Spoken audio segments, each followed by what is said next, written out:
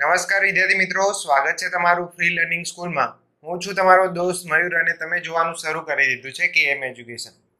આજના વિડીયોમાં આપણે જોવાનું છે 12 સાયન્સમાં ચેપ્ટર નંબર 3 ની જે વિડીયો સિરીઝ ચાલી રહી છે એમાં સ્વાધ્યાય 3.4 ના દાખલા જોવાના છે। 3.4 માં આપણે ઇન્વર્સ શોધવાના દાખલા જોવાના છે। હવે ઇન્વર્સ શોધવાના દાખલામાં કેટલીક પદ્ધતિ છે એટલે કે સ્ટેપ બાય સ્ટેપ રીતો છે, એના નિયમો છે। એ નિયમો તમારે સૌથી પહેલા તો એ જાણવા જોઈએ, પછી આ સ્વાધ્યાયની ગણતરી આગળ શરૂ કરવી જોઈએ। કારણ કે જો તમને એ સ્ટેપ આવડતા હશે તો તમે દાખલામાં એકદમ ઇઝીલી ઇમ્પ્લિમેન્ટ કરી શકો છો। એટલે સૌથી પહેલા તો તમને રિક્વેસ્ટ કરીશ કે ઉપર આઈ બટન ઉપર ક્લિક કરીને સૌથી પહેલા તો એ વિડીયો જોઈ લો, અથવા તો જો તમે નવા હોય આ વિડીયો ઉપર તો આખું પ્લેલિસ્ટ અચૂકથી નિહાળજો। ગમે ત્યારે તમે અત્યારે ઓનલાઈન વિડીયો લેક્ચર દરેક જગ્યાએ ચાલતા હોય છે, તો એમાં તમને ખાસ કરીને એક રિક્વેસ્ટ કરું કે જ્યારે પણ તમે કોઈ પણ વિડીયો અચાનક તમારી સામે આવે છે કોઈ ચેપ્ટરનો અને તમારે એ ચેપ્ટર વિશે આખું ડિટેલમાં સમજવું હોય તો તમારે એ ચેનલ ઉપર જઈને આખું પ્લેલિસ્ટ અચૂકથી વિઝિટ કરવું જોઈએ, જેથી કરીને તમારો બેઝિકથી લઈને આખો કોન્સેપ્ટ ક્લિયર થઈ જાય અને આખું ચેપ્ટર તમારું રિવિઝન થઈ જાય। ચલો, તો આ થઈ તો વાત એક ટેકનિકલ। હવે તમારે જો શિક્ષક હોય અથવા તો તમે કોઈ વિદ્યાર્થી હોય કોલેજમાં ભણતા અને તમારે કોઈ વિદ્યાર્થીઓને ભણાવવા હોય, કોઈ સબ્જેક્ટમાં સારી પકડ હોય તો તમે ઉપર આઈ બટન ઉપર ક્લિક કરીને જે વિડીયો છે એ જોઈ લેજો, તમને વધુ માહિતી મળી જશે। એ તમારા માટે ખૂબ જ કામનું રહેશે। ચલો, તો આજના વિડીયોમાં આપણે વાત કરીએ સ્વાધ્યાય 3.4 ના દાખલા। સ્વાધ્યાય 3.4 ના દાખલામાં આપણે શું શીખવાનું છે તો ઇન્વર્સ શોધતા શીખવાનો છે। ટૂંકમાં કહીએ તો એનો વ્યસ્ત શોધવાનો છે। વ્યસ્ત કેવી રીતે મળશે? અહીંયા જો સ્વાધ્યાય 3.4 માં આપણને 1 થી લઈને 17 દાખલા સુધીની સૂચના આપેલી છે। 1 થી 17 માં પ્રાથમિક પ્રક્રિયાઓનો ઉપયોગ કરી અને વ્યસ્ત શ્રેણિક અસ્તિત્વ ધરાવે તો મેળવવાનો છે। વ્યસ્ત અસ્તિત્વ ધરાવે છે કે નહીં કેવી રીતે નક્કી કરીશું? એ નક્કી કરવા માટે આપણે જે તે શ્રેણિક એટલે કે જે આપેલો છે એનો આઈ સાથે ગુણાકાર કરીશું અને એના બરાબર આપણને એ મળે તો એ એનો વ્યસ્ત શ્રેણિક અસ્તિત્વ ધરાવતો હશે। એટલે કે ટૂંકમાં કે જે બે શ્રેણિકનો ગુણાકાર બરાબર આઈ થાય, એ બી બરાબર અથવા તો બી એ બરાબર આઈ થાય એકમ શ્રેણિક, તો એ બંને શ્રેણિક છે એકબીજાના વ્યસ્ત હશે। ચલો, તો સૌથી પહેલા તો અહીંયા 2x2 નો એક આપણને શ્રેણિક આપ્યો છે, એમાં આપણે અસ્તિત્વ ધરાવે છે કે નહીં એ ચેક કરીશું। હવે અસ્તિત્વ ધરાવે છે કે નહીં એના માટે સૌથી પહેલા તો મેં તમને અહીંયા કીધું એ બરાબર કે એ બરાબર આઈ એ લેવો પડે। આઈ એ લેવાનો મતલબ શું છે તો આપણે અહીંયા જે એ છે એના ઉપર પ્રક્રિયાઓ કરીને આપણે એને આઈ બનાવીશું એટલે કે એકમ શ્રેણિક બનાવીશું। એટલે એકમ શ્રેણિક એટલે કે અહીંયા જે શ્રેણિક મળશે એનો ગુણાકાર આપણે એ સાથે કરીએ તો એ બંને એકબીજાના વ્યસ્ત હશે ત્યારે બંનેનો ગુણાકાર આઈ મળે। તો અહીંયા આપણે એ બરાબર શ્રેણિક અહીંયા આપેલો છે, તો એ બરાબર આપણે કેટલા લઈ શકાય તો 1 -1 2 અને 3 આ એ બરાબર આપણે લઈ શકાય। ચલો, આઈ બરાબર શું લેવાનો તો આઈ એટલે કે એકમ શ્રેણિક છે 1 0 0 1 આ એકમ શ્રેણિક અને એ હવે અહીંયા એ ની જગ્યાએ આપણે મૂકવાની જરૂર નથી। કેમ નથી મૂકવાની જરૂર? કારણ કે ડાબી બાજુ આપણે જે એ લીધો છે એના ઉપર પ્રક્રિયા કરીને આપણે જમણી બાજુ જે આઈ છે એના જેવો લાવીશું, એટલે આઈ ની જગ્યાએ આપણને જે શ્રેણિક મળશે એ એનો ઇન્વર્સ મળશે ઓટોમેટિકલી। અહીંયા આપણે હારનો ઉપયોગ કરીશું। હારના જે નિયમો છે અને કોલમના બંનેના સરખા જ છે, પરંતુ આપણે હારનો બંનેનો એકસાથે ઉપયોગ કરી શકાય, પરંતુ શક્ય હોય ત્યાં સુધી હાર અથવા તો કોલમ કોઈ પણ એકનો ઉપયોગ કરો તો સારામાં સારું રહેશે અને ઈઝી પણ રહેશે। ચલો, તો આપણે આ દાખલામાં જોઈએ કે હારનો ઉપયોગ કરીને આપણે એનો ઇન્વર્સ કેવી રીતે મેળવી શકીએ। સૌથી પહેલા તો જમણી બાજુ આપણે નજર નાખીએ તો 2x2 નો જે શ્રેણિક છે એ 1 0 0 1 હોય છે। હવે 1 0 અને 0 1 એ જ ક્રમમાં આપણે ડાબી બાજુ પણ લાવવાના, એટલે કે આ પહેલું સ્થાન છે ત્યાં 1 હોવો જોઈએ, પછી અહીંયા 0 લાવવાનો પ્રયત્ન કરો। હારનો ઉપયોગ કરીને આપણે 0 લાવવાનો છે તો શું કરીશું? જો અહીંયા આ 1 છે એને 2 વડે ગુણીએ અને આ 2 માંથી બાદ કરીએ તો અહીંયા 0 આવી જાય। એનો મતલબ કે આ પહેલી હાર છે એને 2 વડે ગુણો અને બીજી હારમાંથી બાદ કરો।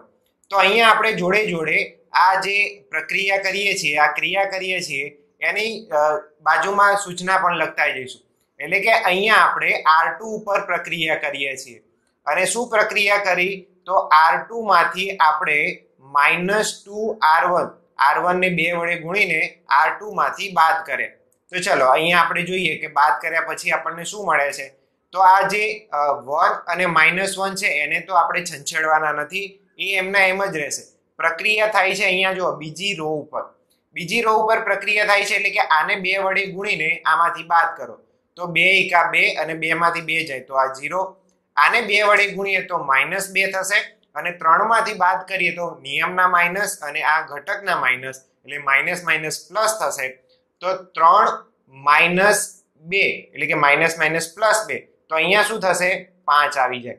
તો આ પ્રમાણે પ્રક્રિયા ડાબી બાજુ થઈ. એવી જ રીતે પ્રક્રિયા જમણી બાજુ પણ કરવાની. ઉપર જે પહેલી લાઈન છે એ 1 0 તો એમના એમ રહેશે.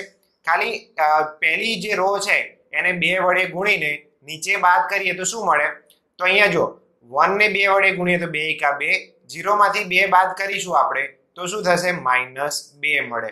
એવી રીતે અહીંયા 0 ને આપણે 2 વડે ગુણીએ તો 0 આવે, 1 માંથી 0 બાદ કરીએ તો 1 આવે. તો ડાબી બાજુ તો આપણે આવી રીતે સાદુરૂપ આપી શકીએ.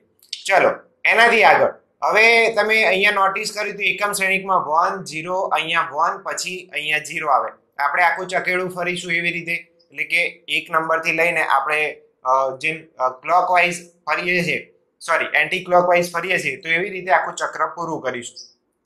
હવે 5 ને આપણે 0 કરવાનો છે 0 ને 1 કરવાનો છે કારણ કે 1 0 અને 0 1 એવી રીતે બીજી રોમાં 0 1 આવવા જોઈએ તો અહીંયા 0 થઈ ગયા, અહીંયા 5. હવે આપણે બીજા નિયમનો ઉપયોગ કરીએ તો આ 5 ને કોમન કાઢી શકાય એટલે કે બીજી રો માંથી આપણે અથવા તો બીજી રોને 1/5 વડે ભાગીશું. શું કરીશું તો આપણે અહીંયા બાજુમાં લખીશું કે બીજી રો એટલે કે R2 ઉપર પ્રક્રિયા કરીશું અને 1/5 વડે આપણે બીજી રોને ગુણીશું અથવા તો 5 વડે ભાગીશું. તો અહીંયા જો આપણે આ પ્રક્રિયા લાગુ પાડીએ તો પહેલી રો માં તો કઈ જ ચેન્જીસ કરવાના નથી તો 1 - 1 એમના એમ. અહીંયાથી આપણે 0 કોમન કાઢ્યા અને 5 માંથી આપણે 5 વડે ભાગીએ ને તો અહીંયા શું મળે છે 1 મળી જાય છે. હવે ડાબી બાજુ તો આપણું થઈ ગયું પરંતુ જમણી બાજુ જોઈએ તો જમણી બાજુ શું થઈ શકે તો જમણી બાજુ આપણે જે પહેલી રો છે એને તો એમના એમ રહેવા દઈશું 1 0. બીજી રો માંથી આપણે 5 એટલે કે 1/5 વડે ગુણીશું અથવા તો 5 વડે ભાગીશું તો -2/5 થાય અને અહીંયા 1/5 થાય. તો આવી રીતે આ બંને ઘટકો નક્કી કરી શકાય. હવે ચલો અહીંયા 1 0 1 આવી ગયો છે. અહીંયા આપણે 0 લાવીએ તો ડાબી બાજુ આપણને એકમ શ્રેણિક મળી જાય. તો આપણે શું કરીશું હવે જો રો નો ઉપયોગ કરવાનો છે એટલે કે આ બીજી હાર છે એને 1 વડે ગુણીને અથવા તો ના ગુણીએ તો પણ આ બીજી હાર છે એને પહેલી હારમાં આપણે ઉમેરી દઈએ તો જો 0 + 1 એટલે કે 1 એમના એમ રહેશે, 1 + -1 એટલે કે 0 થઈ જશે. તો આપણે શું કરીશું અહીંયા પ્રક્રિયામાં તો અહીંયા લખીએ કે R1 માં પ્રક્રિયા થવાની છે. કઈ પ્રક્રિયા તો R1 + R2 ની પ્રક્રિયા થવાની છે. બંને હારને આપણે ભેગા કર્યા એટલે કે સરવાળો કર્યો છે. તો જો અહીંયા 1 + 0 એટલે 1 -1 + 1 એટલે કે અહીંયા 0 અને બીજી હારને આપણે છંછેડવાની નથી તો એ તો એમના એમ જ લખાઈ જશે. અહીંયા આપણે જોઈએ તો જો આપણે જે -2/5 હતા એને 1 માં ઉમેરવાના છે. એટલે કે અહીંયા જો સાદું રૂપ તમને આપીને બતાવું તો 1 માઈનસ એટલે કે પ્લસ -2/5 તો અહીંયા માઈનસ પ્લસ માઈનસ થઈ જશે. સાદું રૂપ આપીશું એટલે બાદબાકી કરવી પડશે. તો 1 માંથી 2/5 બાદ કરીએ તો લસા લેવો પડે તો 5 એકા 5 5 માંથી 2 જાય તો 3 તો 3/5 તો અહીંયા શું આવે આપણને 3/5. નીચે તો એમના એમ 2/5 -2/5 એમના એમ રહેશે. હવે 0 માંથી આપણે 1/5 ઉમેરવાના છે તો શું થશે 0 + 1/5 તો 1/5 અને 1/5 તો નીચેની રો માં છે જ એને તો આપણે છંછેડવાના નથી ગુણ્યા a થશે. હવે તમે અહીંયા જુઓ તો આ આપણા માટે અહીં આપણે એકમ શ્રેણિક I મળે છે અને અહીંયા તો E ઇન્વર્સ એટલે કે જે તે આપણને શ્રેણિક આપ્યો છે એનો ગુણાકાર એના ઇન્વર્સ સાથે થતો હોય તો જ એકમ શ્રેણિક મળે.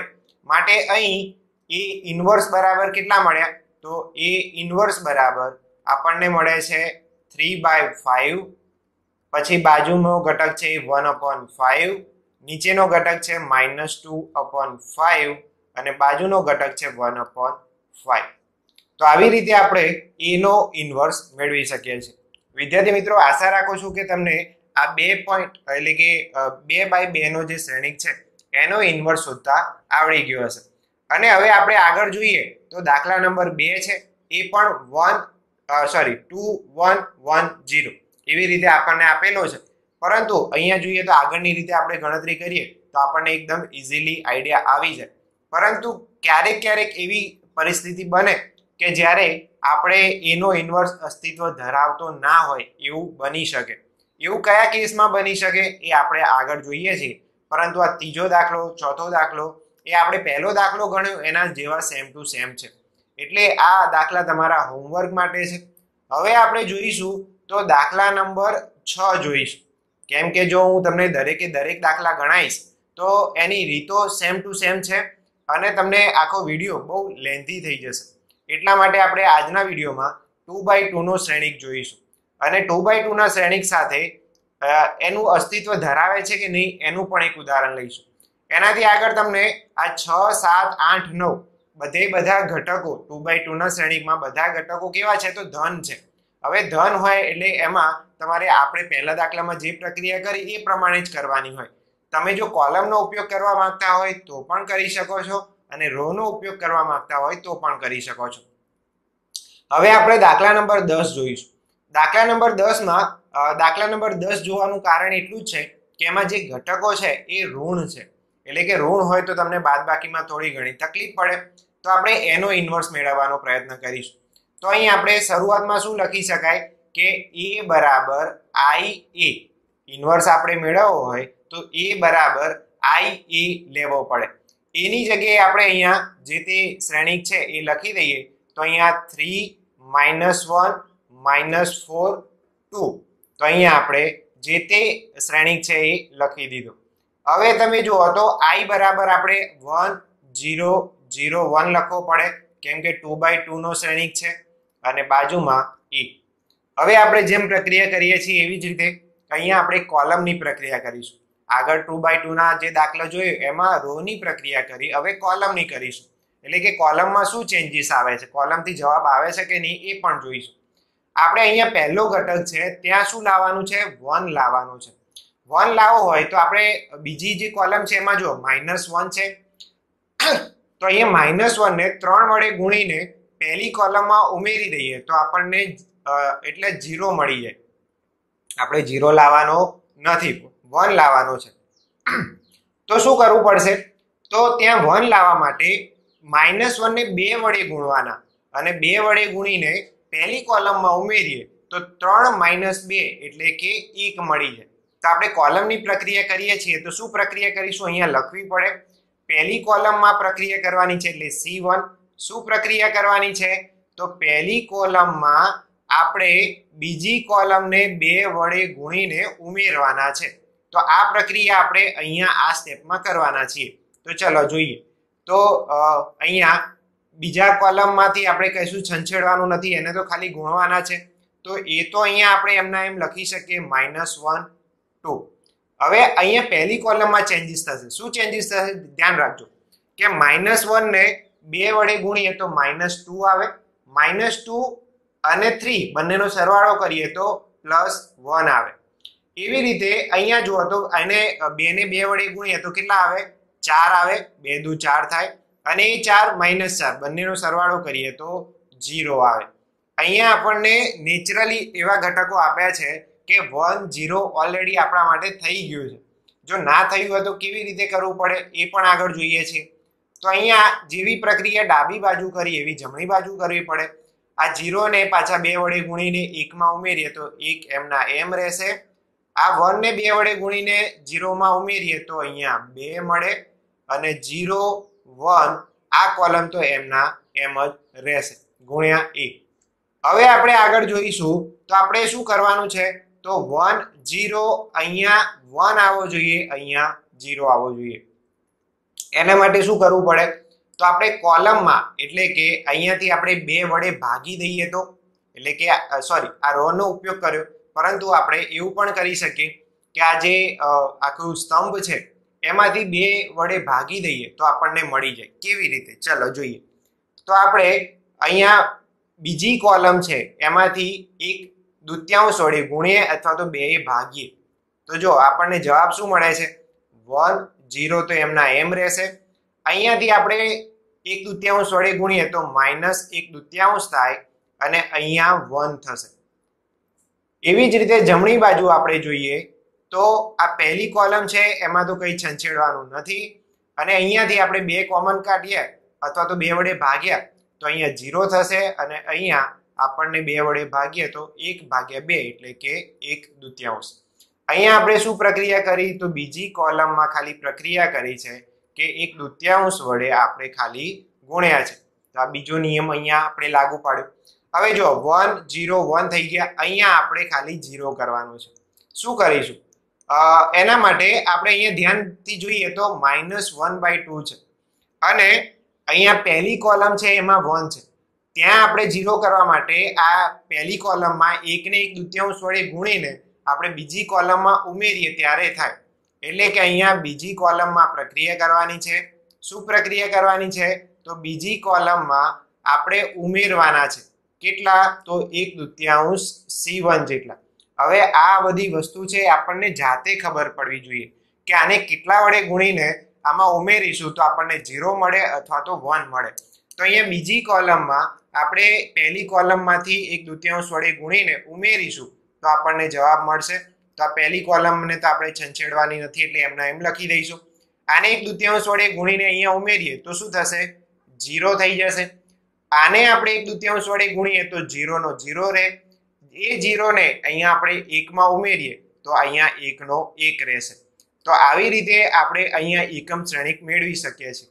હવે ડાબી બાજુ જે પ્રક્રિયા કરી એ જમણી બાજુ પણ કરવાની છે. તો આપણે બીજી કોલમમાં ફેરફાર કરીએ છીએ તો આને તો એમના એમ રહેવા દઈશું. અહીંયા જો આ 1 ને 1/2 વડે ગુણીશું તો 1/2 આવે અને 0 માં ઉમેરીએ તો અહીંયા 1/2 આવે. 0 + 1/2 એટલે 1/2. અહીંયા જો આ 2 ને આપણે 1/2 વડે ગુણીએ તો શું થાય? 2 2 ઉડી જશે તો 1 આવે. હવે આ 1 ને 1/2 માં ઉમેરવાના તો 1 + 1/2 એટલે કે 3/2 આવે. તો અહીંયા આપણે 3/2 લખી શકીએ અને ગુણ્યા 1. તો અહીંયા જુઓ તો આપણે આ એકમ શ્રેણિક થયો I અને અહીંયા જોઈએ તો A ઇન્વર્સ અને આ થયો A.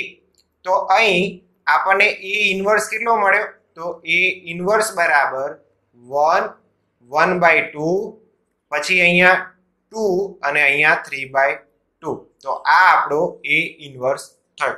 તો આવી રીતે જો ઘટકો આપણને ઋણ આપ્યા હોય અને કોલમનો ઉપયોગ કરીને આપણે આ સાદુરૂપ આપવું પડે તો આવી રીતે આપણે આપી શકીએ છીએ. હવે આપણે એક ઉદાહરણ એવું લઈશું કે જેમાં ઇન્વર્સ શક્ય નથી. કયા ઉદાહરણમાં છે? તો ચલો આગળ આપણે 11મા નંબરનો દાખલો છે તો એમાં જોઈશું કે સોરી 11મા નંબરનો ઘરેથી તમારે કરવાનો છે. 12મો અને 13મો પણ ઘરેથી ગણવાનો છે. હોમવર્કમાં તમારે જાતે પ્રેક્ટિસ કરવાની છે. તમે આ પ્રકારના દાખલાઓની જેટલી જાતે પ્રેક્ટિસ કરશો એટલો તમારે વધારે મહાવરો થશે અને જેટલો વધારે મહાવરો થશે એટલી તમે બોર્ડની પરીક્ષામાં અને જીની પરીક્ષામાં જીની પરીક્ષામાં તમારે અહીંયા આ ચેપ્ટરમાંથી 1-2 MCQ અવશ્ય પૂછાય છે શ્રેણિક અને નિશ્ચાયકમાંથી. તો તમારે ખાસ ધ્યાન રાખવાનું છે અને ખૂબ સરળ ચેપ્ટર છે. તમે અત્યાર સુધી ભણ્યા છો તો તમને થોડો તો આઈડિયા આવી જ ગયો હશે. હવે આપણે દાખલા નંબર 14 માં જોવાનું છે. દાખલા નંબર 14 માં થોડું અલગ શું છે? તો એમાં આપણને અસ્તિત્વ ધરાવતું નથી. તો આપણને દાખલા ગણતા હોય તો કેવી રીતે ખબર પડે કે અસ્તિત્વ ધરાવે છે કે નહીં? તો આ દાખલાનું ઉદાહરણ લઈને આપણે સમજીએ. ચલો અહીંયા આપણે સૌથી પહેલા તો જે સૂત્ર છે એના મુજબ જઈએ કે A બરાબર IA લઈશું. A બરાબર IA લઈશું. તો અહીંયા A બરાબર જોઈએ તો A બરાબર કેટલા મળે છે? 2 4 1 2 મળે છે અને I બરાબર કેટલા? તો 1 0 અને 0 1 તો છે જ અને A બરાબર એમના એમ.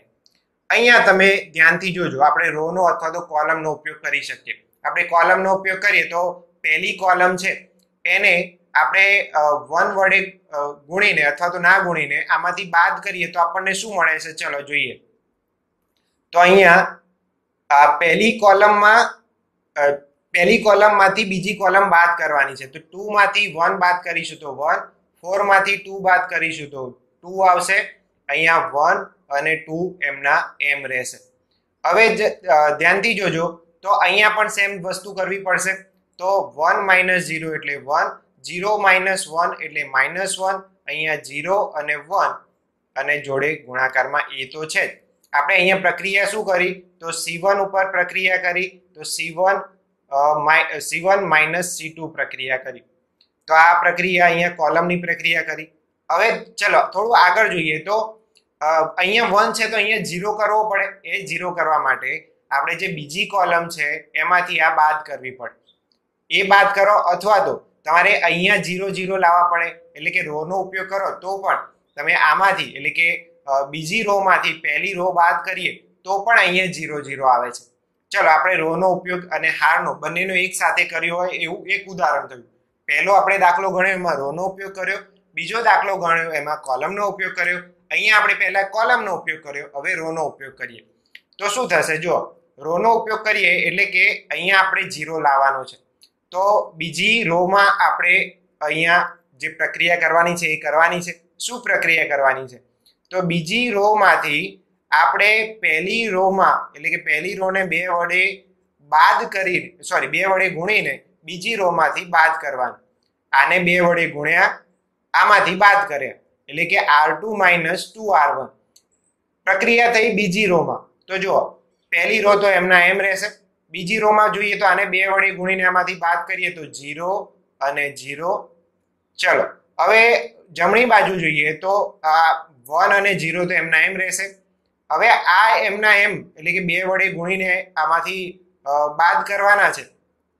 તો 2 એકા 2 -1 -2 તો અહીંયા થશે -3. 0 ને 2 વડે ગુણીએ તો 0, 1 માંથી બાદ કરીએ તો 0 અને ગુણ્યા એ તો એમના એમ છે. હવે તમે ડાબી બાજુ જુઓ અહીંયા આપણે I લાવવાનો હતો 1 0 1 અહીંયા 0 એટલે કે 1 0 0 1 લાવવાનો હતો. પરંતુ ડાબી બાજુ શું શક્ય છે કે આપણે અહીંયા 1 લાવી શકીએ? અહીંયા આપણે 1 લાવવો હોય તો શું કરવું પડે કે આ બીજી રો છે એમાં પહેલી રો ઉમેરી દઈએ તો 4 એ 4 1 થઈ જાય એટલે કે એકમ શ્રેણિક એટલે કે બધા એક એક ઘટકો થઈ જાય.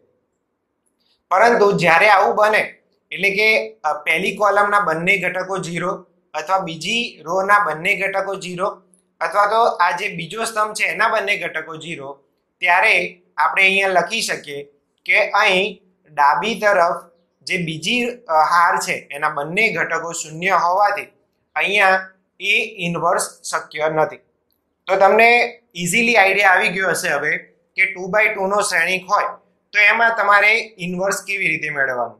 પહેલો દાખલો જોયો એમાં આપણે રો નો ઉપયોગ કર્યો, બીજો દાખલો જોયો એમાં કોલમનો ઉપયોગ કર્યો, આ 14મો દાખલો જોયો એમાં આપણને અસ્તિત્વ ધરાવે છે કે નહીં એ કેવી રીતે નક્કી કરવું એ આપણે જોયું. તો તમે આવી રીતે પહેલી કોલમ છે એમાં બંને ઘટકો 0, બીજી રો છે એમાં બંને ઘટકો 0, બીજી કોલમ છે એમાં બંને ઘટકો 0 અથવા તો પહેલી રો છે એમાં બંને ઘટકો 0 થાય એટલે કે 1 0 0 1 નું અસ્તિત્વ ના ધરાવે ડાબી બાજુ તો આપણે નીચે લખી શકીએ કે અહીં આપેલો જે શ્રેણિક છે એનો ઇન્વર્સ શક્ય નથી. વિદ્યાર્થી મિત્રો આશા રાખું છું કે તમને આ વિડીયોમાં સારી રીતે ડિટેલમાં સમજણ પડી ગઈ હશે. બાકીના દાખલા છે એ તમને હોમવર્કમાં મેં આપ્યા છે તો આશા રાખું છું કે તમે જાતે ગણશો. અને જો તમારે આ વિડીયોની PDF જોઈતી હોય તો તમે ટેલિગ્રામ ચેનલ KM એજ્યુકેશનની ટેલિગ્રામ ચેનલમાંથી તમે ડાઉનલોડ કરી શકો છો. આવતા વિડીયોમાં આપણે જોઈશું 3/3 નો શ્રેણિક. 3/3 નો શ્રેણિક આનાથી થોડો અઘરો પડી જાય કેમ કે આનાથી વધારે પ્રક્રિયાઓ કરવી પડે. તો આપણે આવતા વિડીયોમાં એ જોઈશું અને એના પછીના વિડીયોમાં પ્રકીર્ણ ઉદાહરણ જોઈશું. તો મળીશું એક નવા વિડીયોમાં. ત્યાં સુધી વાંચતા રહેજો, લખતા રહેજો અને શીખતા રહેજો. વિડીયો પસંદ આવે તો વિડીયોને લાઈક કરજો. તમારી આસપાસ 12 સાયન્સના વિદ્યાર્થી મિત્રો હોય તો એમને પણ આ વિડીયો અચૂકથી શેર કરજો જેથી કરીને એ લોકો પણ ઘરે બેસીને ભણી શકે. મળીશું એક નવા વિડીયોમાં. ત્યાં સુધી જય હિન્દ, વંદે માતરમ.